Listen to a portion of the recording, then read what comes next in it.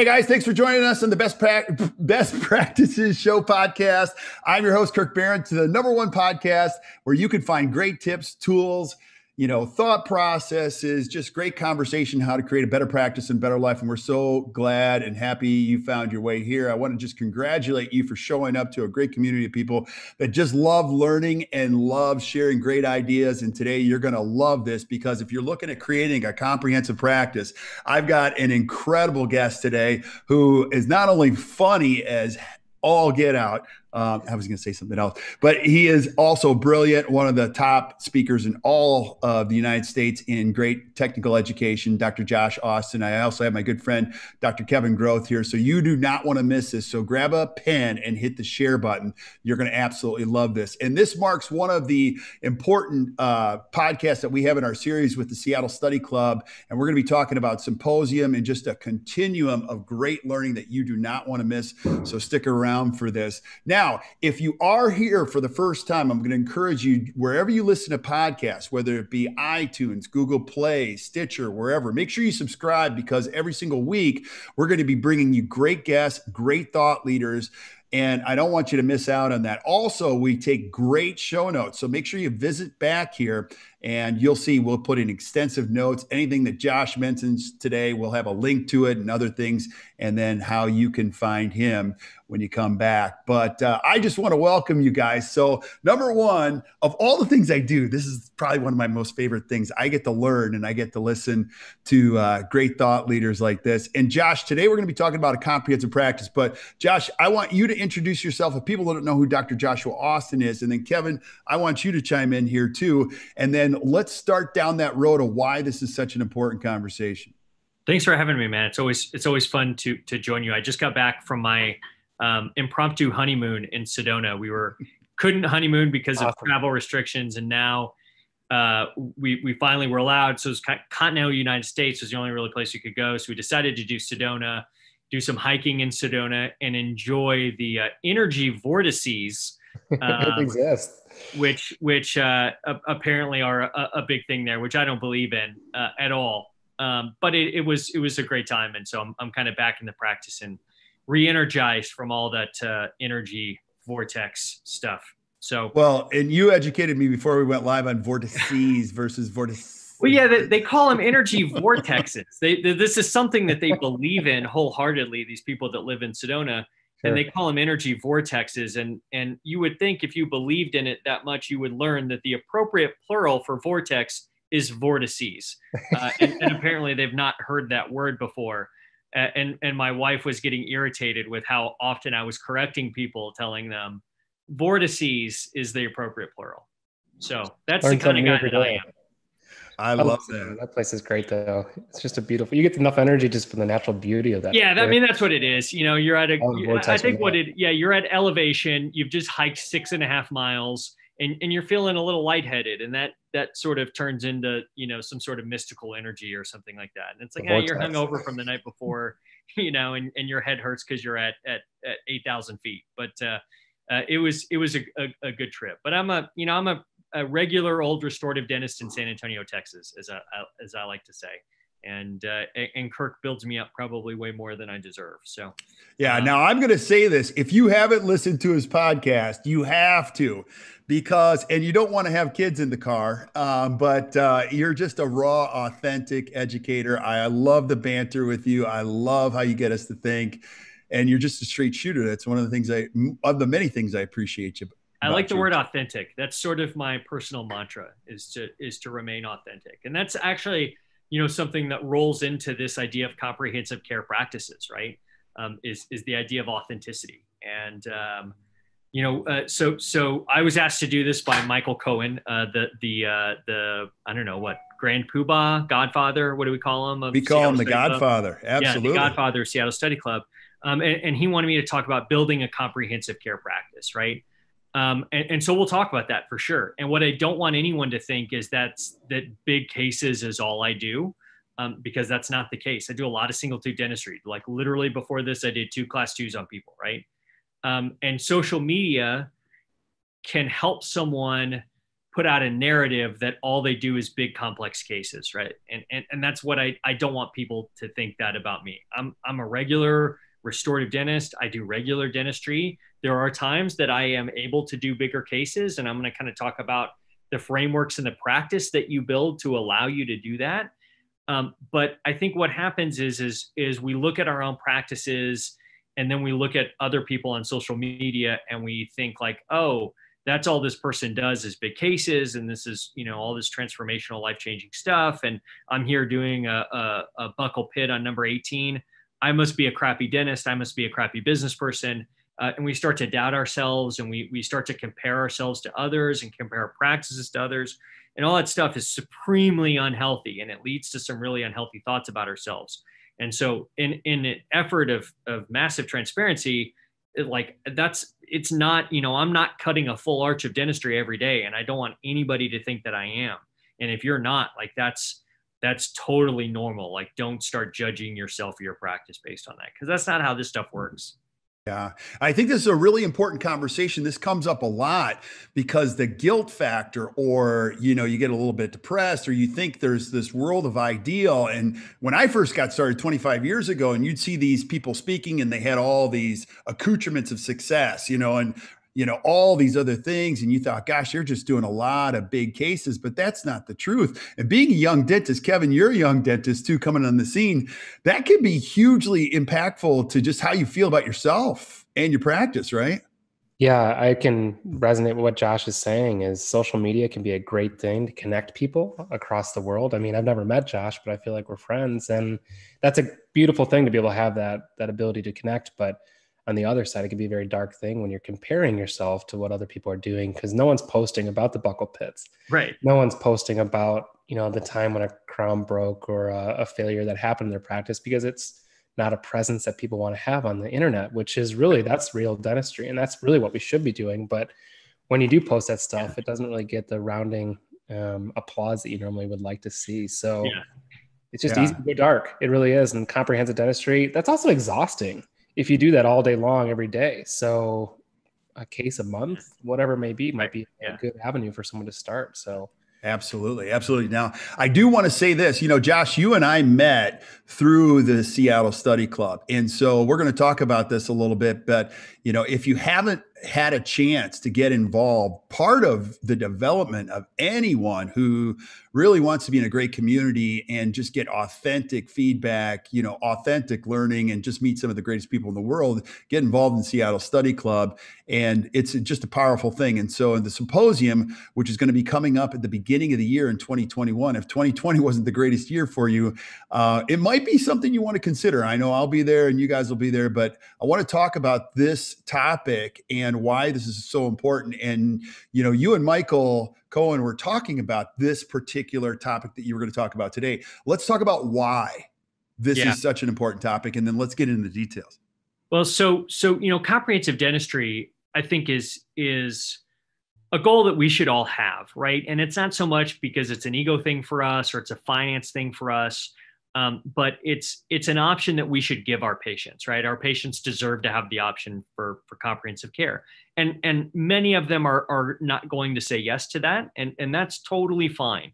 But I think they deserve the option of doing, you know, something more rehabilitative for their dentitions. And so if you're not offering that, it's a disservice towards your patients. I talk with Rob Ritter and Bob Margis a lot, and they will tell you, and I would echo their sentiments, that what's more profitable to a dental practice, 28 crowns on a single patient or 28 single unit crowns? And I think there's no doubt about it that 28 single unit crowns is way more profitable for a dental practice. So it's not always the most profitable thing. And this isn't all about profits. This is just about being able to offer the care that people deserve. And part of that starts with a saying that John Coy said, which you probably have heard and echoed before, is you can't sell what's not on the shelf, right? Or if you don't have that skill, that's totally okay. Dental schools don't offer, no one comes out of dental school being a supremely great treatment planner. And so that's where CE comes in, right? And so that's why, being involved with an organization like the Seattle Study Club gives you the tools that you need to be able to offer comprehensive care to your patients. Now, many people listening to this maybe are a member of Seattle Study Club, have been to Spear, or have been to Coyce, or have been to Pankey, or something like that. And those are all, great things. It's I think the idea of having a system and having a place where you can go after you graduate dental school to add these kind of things, wherever it may be, whatever fits in best with your personal philosophy, with your ability to travel and go to CE, whatever it may be, have that. For me, it was Seattle Study Club, because it came to me basically being a member of a local chapter. I had local people, that were part of the club that I could lean on as mentors. And it helped me really understand the bigger, broader world of dentistry out there. And so that may be different for somebody else. Somebody else may be better traveling off to Key Biscayne, or traveling off to Scottsdale or Seattle or wherever. But just having a framework and a system to learn that dentistry is step one. You got it. You can't sell what's not on the shelves. You got to learn it first. And that's not easy. And it's always a process. I mean, it will never end. But I think being involved early is a way to go. And so, get involved with something early on that can teach you this stuff. Yeah, but you don't often just find yourself there. I talk to a lot of dental students and like, oh my gosh, I just got to get out of here. I just got to start prepping some teeth. I got to make some money. And I'm like, well, you should thinking about continuing education. Like, I've had enough of education. Sure. Like, so and we all have spouses. You know how this works. Your spouse can only take so much of this and of you talking about your practice and the problems that you have. But having a mentor, I don't know what I'd have a hot dog cart right now if I didn't have a couple people that were invested in my future to say, look, you should probably think a little bit bigger about this and say, go that way, But then if you had a hot dog cart, your mentor would be Abe Froman, the sausage from Chicago. Is he a real guy? I don't know if he's a real guy. Okay. All right. So I knew exactly who Abe Froman was. We used to make jokes about Abe. Good. Abe Froman. You should. If you don't know who Abe Froman is, you have some Googling to do and then some Netflixing to do after that. Oh my gosh. And how many times have you said Bueller, and people don't even know what you're talking about? That's when you start to date yourself when you're talking to younger dentists and they just don't. Yeah. They're like, I have no idea what you're talking about. I quote Dumb and Dumber several times a week, and I have people around me like, I have no idea what you're talking about. So, all right, but let's get back to, finding your way in comprehensive dentistry. Kevin, what did you find when you got out? Now you're 7 years out. Was it an easy ride for you? Just say, oh man, it's awesome. You just open your doors, things start to happen. Patients come in and they have a lot of money and they just say, can you do this tooth and this tooth, right? No, I mean, things are going to happen. I think this is just the importance of having something like Seattle Study Club or some community that you can go to, because when those things happen, it's important to rely on a mentor or people that can help guide you towards the path of, hey, I've been there. This is normal. Keep going forward, keep pushing ahead, because you'll learn from these mistakes or you'll learn from these failures, and it's going to make you better and better. Because you don't just go to these educational courses and all of a sudden become a comprehensive dentist overnight. It takes many practices of failures and moving along and having somebody to guide you and push you and coach you through this, because that's the beauty of all this, is that we're a community. And I think that's the best thing about dentistry, is that for the most part, most people are not egotistical people in dentistry, and we want to help each other, and we've all been in those shoes, and we want to guide and help and support people going forward. So I love the whole premise of a Seattle Study Club or Coyce, Spear, Dawson, Pankey. Any of those are great. And I think if you just get yourself involved in those, it's going to allow you to push yourself forward and learn from each thing you take from each course or each person or whatever it may be. Yeah. Now I want to brag about you, Josh, because I'm a little jealous. If I was a dentist, you not only have great relationships, but love and admiration for a lot of your mentors. I've seen you with Bill Robbins, and I've actually interviewed you while you were in his practice. I mean, you get the opportunity with Brian Schroeder's, the Eric Rindlers, the Jeff Rouse's. I mean, heck, one time I flew to San Antonio, you took me to a crowded restaurant. They made a table for us, and all of a sudden a few of these guys start showing up. So like, it's pretty cool that you put yourself in a circle of great learning like this. And your approach and how you educate, I really think it connects with a lot of people out there, and it's super, super helpful on all fronts when it comes to comprehensive dentistry. Certainly, no doubt. My Seattle Study Club is amazing, and those guys that you mentioned are all great. But I don't want anybody to feel like it's oh well, you have to be in San Antonio to do that, because I go to Seattle Study Clubs around the country and go to chapters, and they all have amazing clinicians who are there to contribute, to learn themselves, and then to contribute. And I'm never, talked to a restorative advisor of a Seattle Study Club who said that they didn't want to share their knowledge with the younger people in the club. I mean, they're all about that. That's like, they thrive on that. And so, you know, it's everywhere. It's all across the country that the best clinicians are going to be a part of the Seattle Study Club, and they're there to lend their expertise. And so, you know, it's not just that I stumbled into the greatest Seattle Study Club chapter there is. They're all great, you know. So, you know, there's, if you're looking and craving for that mentor, that's where the person's gonna be. You know, you're gonna find somebody there that you can learn from. And so that's the key. That's the first step is learning what to put on the shelf, right? And then once you do that, then it's like, all right, the next few things are how to get your practice set up to where you can fit those patients into that framework. And that's kind of what comes next. But the overarching thought is get involved with a high level CE organization early on and stay a part of that and find what fits best for you. And like I said, for me, it's Seattle Study Club, and continue to do that and continue to go with that, because it's a constant evolution and we never master it. We never, you know, grasp everything. We're never there. There's always work to be done. And what would you say to somebody that would get out of school and say, Josh, I hear you, but I just can't afford it? I would say this year, I know times are tight. And like Seattle Study Club is not an inexpensive venture, and dues are expensive. I mean, I pay, you know, $1,800 a year to be a part of it. I think in comparison to like where it fits in my life, that's a pretty small amount. What gets real expensive, Kirk, and you know this, is Symposium. Symposium is an expensive meeting, and it's expensive, and the tuition is generally pretty expensive. The hotel, it's never at like a Days Inn or a Ramada, like off of a highway anywhere. It's always at like a 5-star resort. So hotel's expensive, and it's usually like a week out of the office. You know, for the most part, it's like a Monday through Saturday meeting. Every few years they'll do a Wednesday through Saturday meeting, and those are great because you can at least work for a couple of days. But it's expensive in tuition, expensive in hotel, and it's expensive in lost production because you're out of the office. And this year, that's not an issue because you don't have to be out of the office. The tuition is like dirt cheap, Kirk. I don't know if you've seen like what they're charging, but it's like ridiculously inexpensive for what you're getting. And you don't have to stay at a 5-star hotel. So it's like, if you want to get a taste of that, this is the year to do it. Yeah. Yeah. I don't even, you know, I don't know what the tuition is basic, but Josh, to your point, you know, it's always expensive compared to what type of a thing, but going out there and staying in an incredible hotel with dining that's way over the top, the entertainment, and also meeting the best clinicians in the world. I don't smoke, but I always feel like I should have a cigarette after this is all over, type of a thing. Like you're just like, oh my gosh, I've never had an experience like that ever. It's kind of like an out of body experience. Even with the education, it's not so much just the clinical, but it was the life stuff. I mean, the psychologists, the trainers, the marketers, and the international, you know, piece of dentistry. Some of that stuff is just, wow, just great thinking, and the futurists. It's all wonderful stuff. But like to Kevin, your question, you know, this is the year to do it. If you're going to get exposed to this type of stuff and get involved, like this is the time to take this step forward. And let me say this, Josh, about your steps.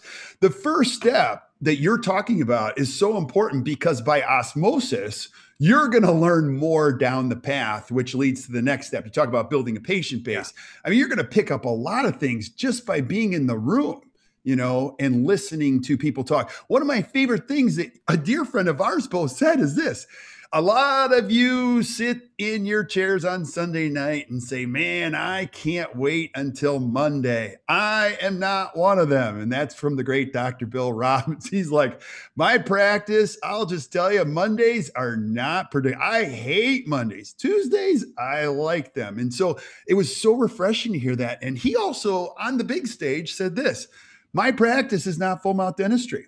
I got a few of those cases going. Yeah. And I was like, that was so, I felt like the relief in the room just came down where people were like, oh, wow, he's a real guy.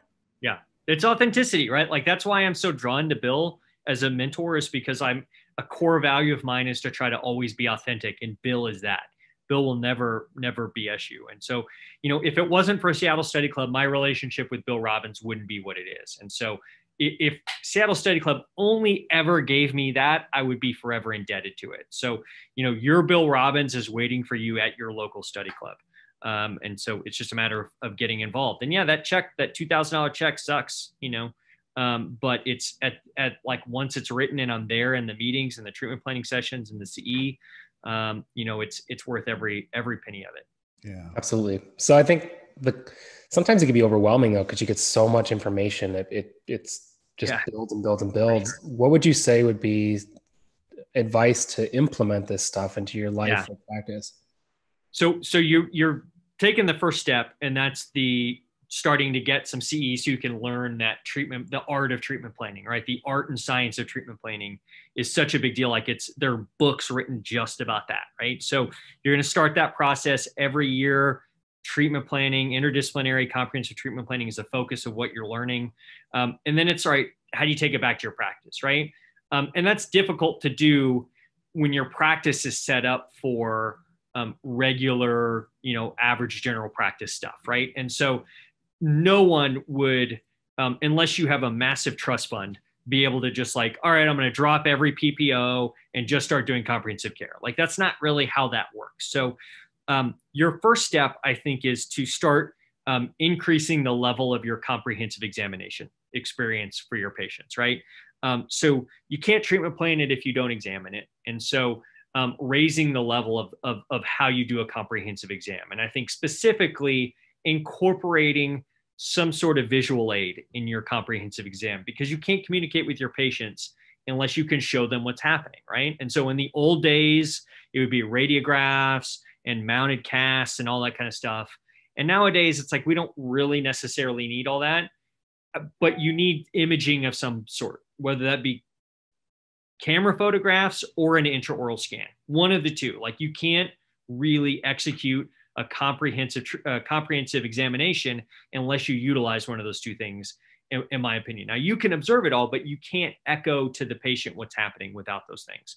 And so incorporating that into your practice, that can be cheap and that can be expensive. It depends on what you want to do. So whether that's taking a photography course and learning how to take good extraoral photographs and intraoral photographs with a DSLR camera, I think that's great. That works really well. That's what we did for a long time. And now we've moved on to a little bit more expensive venture in that, but using our intraoral scanner. So our intraoral scanner, we typically think about being a tool to help us make crowns, a tool to help us with Invisalign patients maybe, but we don't necessarily think about it as a diagnostic tool or a patient communication tool. And that's absolutely what it is. And so we scan every new patient every time with our, now we have an iTero 5D in hygiene. The hygienists have their own dedicated iTero, and they scan every new patient every time. And so I'm actually able to sit down and go through the scan with the patient. I'm able to show them where, I'm able to show them occlusograms. I'm able to show them a lot of stuff in a way that they've never seen it before. And number one, that's a huge differentiator for my practice, because every time a patient sees an intraoral scan, they say, wow, that's cool, right? They've never had an experience like that before. And then it helps me educate them. It helps them learn about what we're looking at. Like, I don't necessarily think one scanner is better than the other, but I'm going to use the iTero 5D as an example.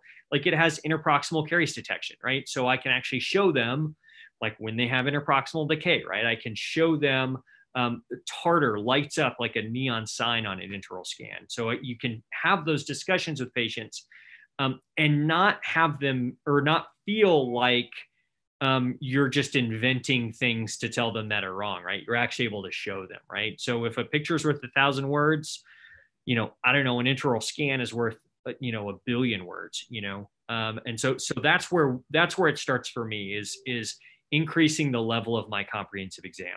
And so that means, it doesn't mean all that much. Like, if you just give yourself 15 minutes for a comprehensive examination, for most patients, you can do a lot in that 15 minutes. And when I walk in, the scans are already up and done, and all that stuff's ready. So incorporating either photography or scanning into your comprehensive examination, I think, is going to go a huge way in you seeing things and then getting your patients on board with what your findings are and what the next phase, which would be the actual treatment. Yeah. And let me ask both of you guys this question, because in observing dentists for more than 20 years, yeah, it's important to be competent, to know all this stuff, but that's not where all of the magic happens. The magic kind of happens when you connect with the patient and you're just confident. Well, you can sit with the patient and just say, look, whatever we learn today, we're going to be okay, because I can think through these things. I think one of the things that people get a little confused about is it's not really about the information. The information is great when you get involved with study club or you go to a symposium. It's really about the confidence level, and you put the confidence and the competency together. Just being with a doctor who really feels confident and connects, I think that's a huge part of this for your long-term mental, physical, and emotional health in dentistry, don't you think? Absolutely. And that's why I see enough second opinions from people who had a treatment plan at some other office, and they come in and they typically say, I wasn't sure about it. And what that means to me is that the dentist didn't spend the time with them to show them all these issues, right? They just said, oh, well, you've got some wear on your teeth and this is what we're going to do. It became a self-conscious thing for me of like, I don't want anybody to leave this office and think that I was lying to them. So I'm going to do everything I can to show them and prove to them what they have going on, right? But when you do that, I think it brings a level of education to the patient that you're willing to spend that time. You're willing to kind of prove, that you're not trying to make your next boat payment or whatever all the jokes that patients make about us are when you give them a big treatment plan. It just, to me, it takes that whole fog out of it as far as like, hey, there's a chance that maybe there's some dishonesty here, because there can't be. Like, how can I manufacture all these images? Like here, this is it. This is what's going on. And so it started with that for me, but then I started noticing that like, hey, people were saying yes more. I was getting more yes, to patients agreeing to treatment, and it was like it wasn't too big of a jump to figure out like, oh, okay, it's because I've shown them what their problems are and they get it. And once they get it, it becomes much easier to say yes. And then they trust you. Once they see that you're not lying to them or you're not trying to pull the wool over their eyes, they trust you. And trust means yes. You can't get yes to a treatment plan unless there's trust. And so that's kind of where it started for me, was spending that time to show them, tell, show, do, going back to like pedo stuff. But doing the same thing with adults. Like, this is what we're doing. This is why I'm looking here. This is what I'm looking at. Here's the evidence, right? And then once you do that, you start getting more yeses to treatment, and you start treatment planning more, actually. When you actually take the time to sit down and look at that, you start treatment planning more dentistry, and you get more patients saying yes to it. So I think that's a huge part of it for me, is utilizing imaging in order to show my patients what's happening. I loved the last like 4 minutes exchange right here, because everything was popping up in my head of like, okay, I can bring that up. Kirk talked about confidence. Josh, you talked about communication, building trust. Well, it's easy to be confident when you can show them right there on like a 27-inch monitor, It's like really easy to be like, this is what's happening. See? And like that, it just changes your tone with the patient immediately. Like I love Chris Ramsey, and Chris Ramsey likes to talk about like verbal cue or nonverbal cues from patients, right? And he's talking about like, are their arms crossed a certain way and this and that. And it's like, no offense, Chris, I don't give a shit anymore, because I'm like, I've got the evidence on my side, right? Like I know that what I'm showing, I know that they're understanding what I'm showing them, right? This isn't like a used car salesman thing where I'm like trying to pick up on all those little cues, because I've got what I need. I've got my backup, I've got the cavalry behind me, which is a 27-inch high def monitor showing them, a tooth blown up to 25X that's showing them what their problem is. Right. So, I just think it can't help but make you more confident, because it's so much easier to illustrate a point or to treatment plan a condition. Yeah, if I was a young dentist right now, I'd go back and listen 5 minutes ago and re-listen to everything that was there, because it's all there. But if I'm also a young dentist, I don't have the money to buy an iTero or Sure. No, I get it. So my advice would say, slow it down. Just, you don't have to rush through a 5-minute examination. Take the time with the patient, because even if you devote that time and get to know them, you'll find more treatment to do, and they'll have higher case acceptance because they trust you, because you're not running in and out of rooms. And eventually that builds more confidence, and all that comes with it. So slow it down. I mean, if you can get pretty good with the camera, you can be just as equally as effective with some DSLR photos. And I say DSLR, I see guys on some of the dental Facebook groups that are really good at taking iPhone photos. You know, they've got like the Smileline USA mobile adapter for their iPhone. You snap your iPhone in and it puts like a little softbox on it. And I've seen people take some amazing photographs with their iPhone. So it's like, all right, you know, it's more about spending a little bit of time to take those records. But it's going to make that's going to pay off. It's going to pay off in the stuff that you see, the stuff you treatment plan, and the yeses that you get. So the extra 5 minutes invested there is going to pay off big time. So don't be afraid to invest a few extra minutes in your comprehensive exam. Exactly what you said. Slow down a little bit. Or call a timeout. If you can call a timeout and say, hey, these are some things I'm seeing. I'm noticing some changes here. You know, I'd really like to devote a lot more time to see. Absolutely. I'm never afraid to say, like, for a second appointment. Yeah, let me bring you back for a second appointment where we can really get into this. And I always tell them where I can give you an hour of my time. And I've never had a patient say like, no, I need it right now. You know, they're always cool with that. They get it because they've been to their doctor's office where they sat and waited for, you know, an hour and a half for you know, a basic wellness visit or whatever. Right. So, never be afraid to bring a patient back. I get literally the last new patient I saw before I came in here was exactly that. Like, hey, you're going to come in, I'm going to do this little patchwork on this broken veneer. And we're going to sit down and we're going to talk about kind of what our comprehensive plan is going to be. Totally cool. She's totally fine with that. Right. So never be afraid to do a second appointment.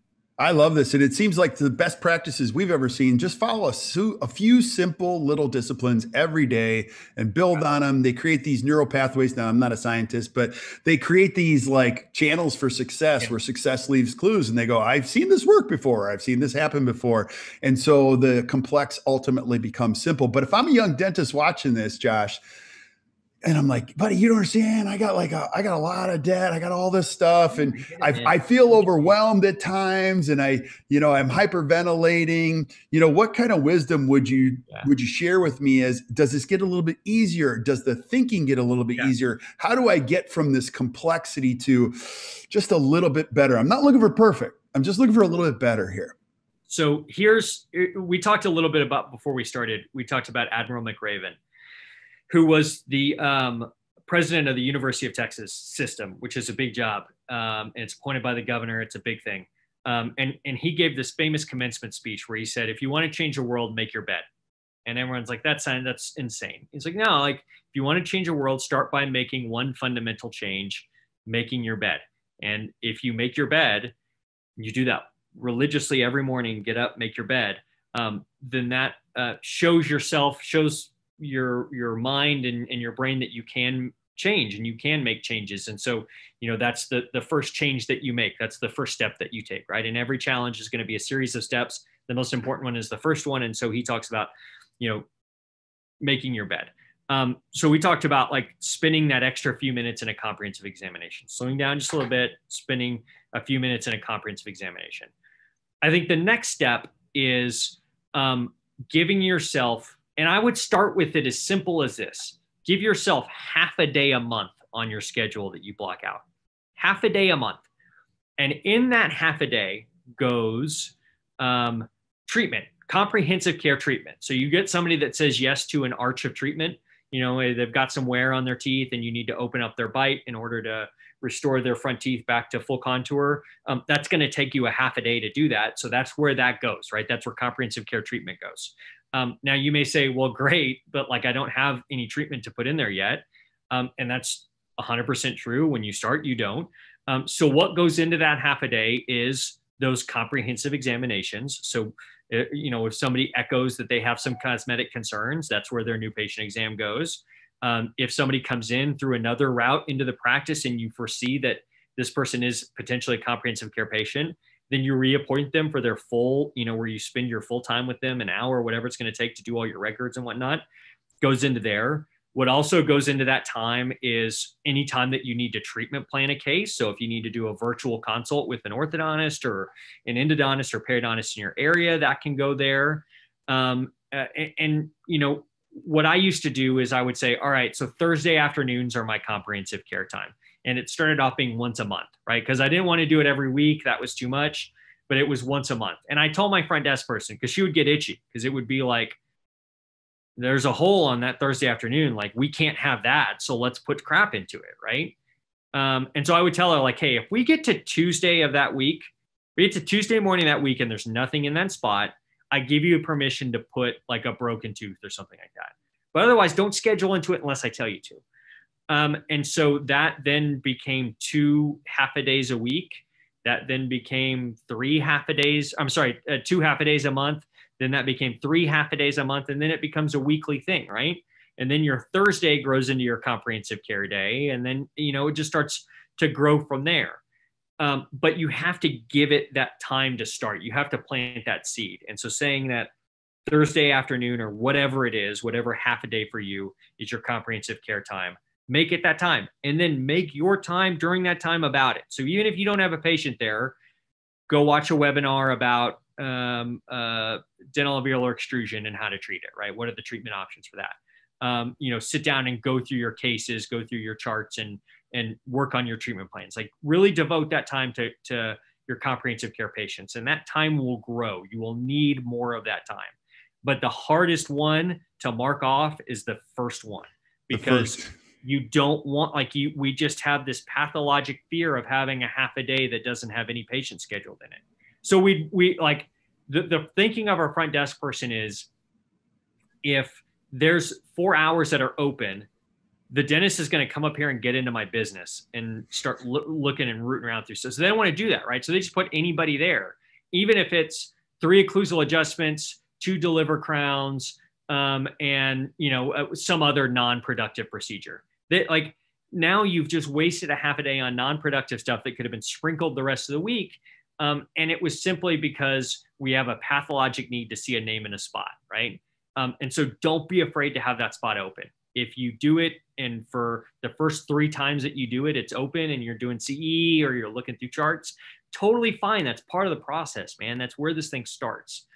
So you've got to get uncomfortable. You got to get comfortable with having that, like, half a day, even if it's once a month, where you don't have anything on your schedule.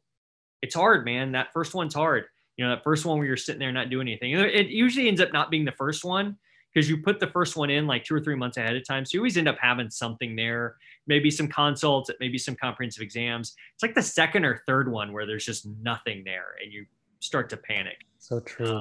And so you just got to get comfortable with that. And there's always stuff that you can do that will fuel the comprehensive care fire for the upcoming ones, right? And then you just start growing it from there. Can you talk about the importance of, like, a team around you for this stuff too? Because I assume doing this type of work, you can't do it on your own. So yeah, I think that's a big thing. It's interesting. So there are a couple guys around here in San Antonio, I'm not going to mention any names, that fancy themselves like super dentists, right? They're dentists that can do everything. So they'll do everything from perio surgery to any molar endo and retreat to apicoectomies to, I swear to God, they do a Lafort if the state board would let them, right? And that's fine. I get it. Like, you did a cool 2-year GPR. Awesome. You learned a lot of cool surgical stuff. That's fine. But that's not what I do. And I'm sorry, I don't care what kind of education you've done. Like, there's no way to learn how to be a good comprehensive adult orthodontist in like weekend ortho courses. Like, it just is not possible, right? Like, you can take all the Invisalign courses and all the David Galler courses in the world, and you just can't be as good as a good adult comprehensive care orthodontist. So you just have to have a team of specialists that you can work with. Now, if you place implants in your practice, that's fine. That's not saying that you don't still need a periodontist on your team, because I see periodontally involved patients all the time that I don't have the training or expertise to deal with, you know, or to treat appropriately. So you got to have a team of specialists. Where I met my team of specialists was through my Seattle Study Club.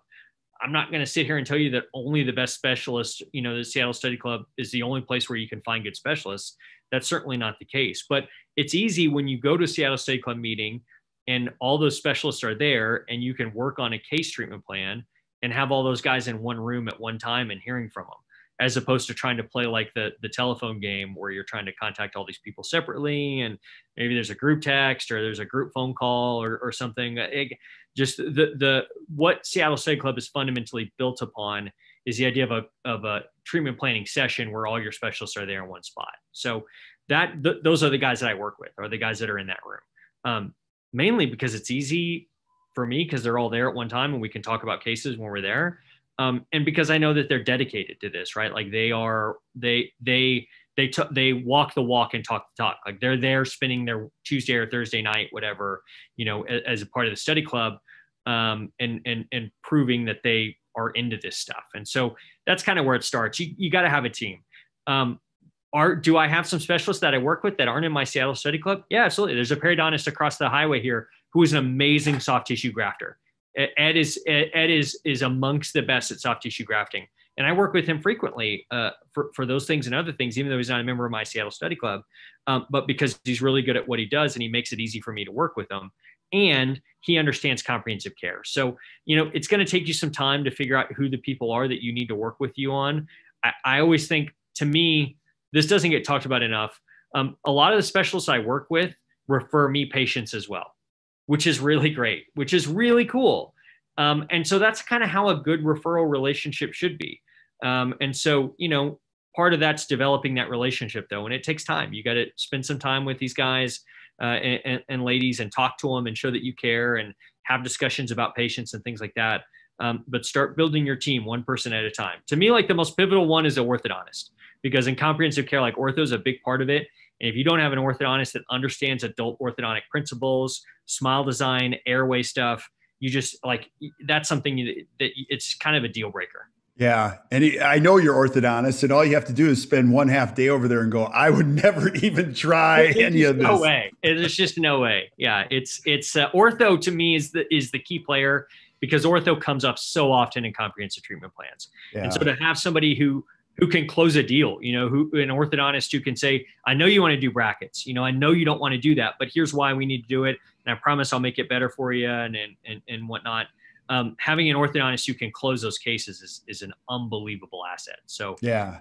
Now I'm really bummed because I wish you lived in town here, because I would spend a whole hell of a lot more time with you. And I know we only get you for a few more minutes, and I need a whole other hour with you. Maybe we'll have you back for part 2 of this conversation. Down anytime. Because Kevin, I've got 4 more questions, and I know you got a bunch that you want to ask, but I know Josh, you got to run. But I want to end with a couple things. And I think what you said is really important. It's very hard to be a successful hermit.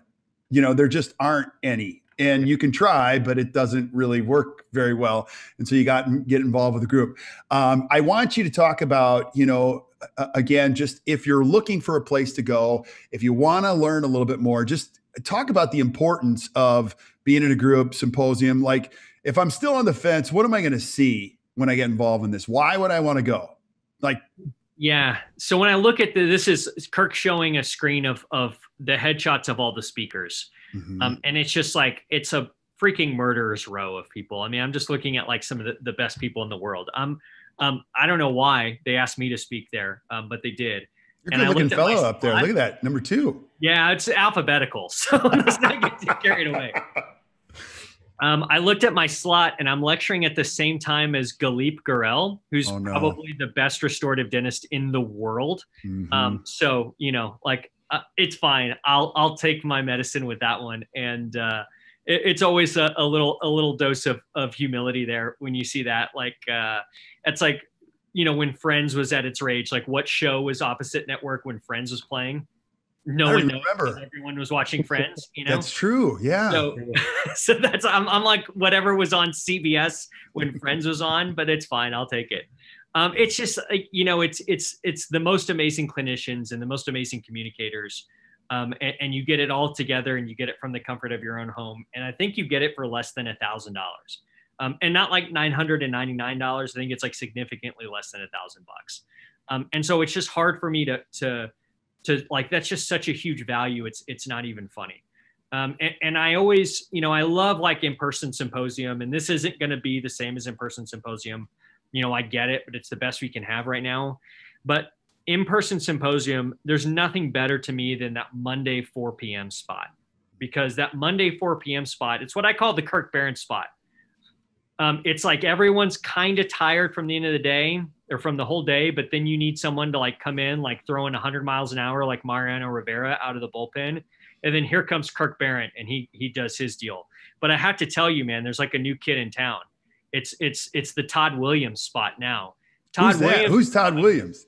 He's throwing 105, man. It's he's the guy that tells the story about like the gardener at the Four Seasons in Maui and like the blind woman, and it's the gardener. No, I do not know of this Todd Williams you speak of. He's the very bottom one at the end. He's here. Yeah, I know Todd, the trainer, the not the Ritz-Carlton trainer, the other hotel, the Four Seasons. I think it's Four Seasons. Yeah. So, he makes references to RC all the time and how they're not the Four Seasons, right?